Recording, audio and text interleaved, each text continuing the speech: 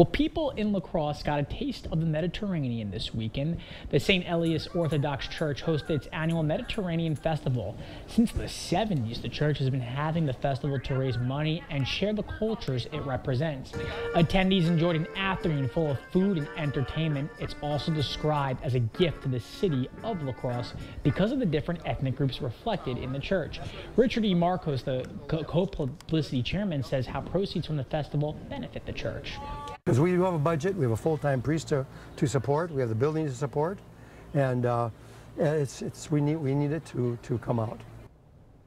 The church is hoping to have a drive-through festival in the fall and raising money to expand the building. This will help people with disabilities.